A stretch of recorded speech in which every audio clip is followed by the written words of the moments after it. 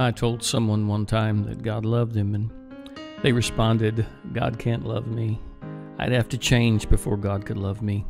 Well, let me tell you a story.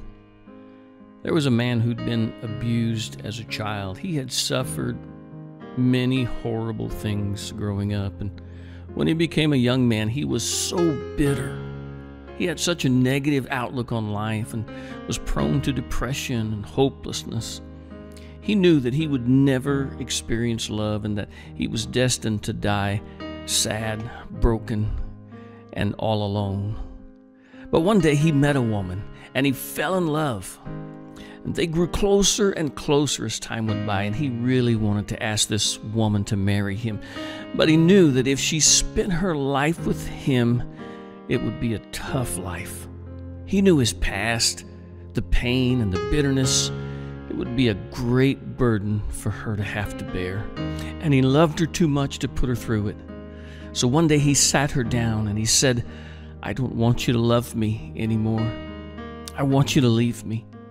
I'm not a good person, and the life you'll have with me won't be good. I wish I could change for you, but I just can't."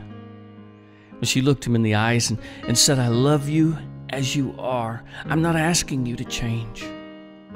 Well, eventually they were married, and true to her word, she loved him despite the difficulties. That first year was tough, but after a while, something miraculous began to happen. His outlook on life began to change, and he found himself feeling happy. His heart began to open up. He started to dream, make goals for his life. He stopped hating and began to love. You see, this girl didn't need him to change in order to love him. But when she loved him, he began to change. God is not asking you to change so that he can love you. But if you ever let God love you, everything will change.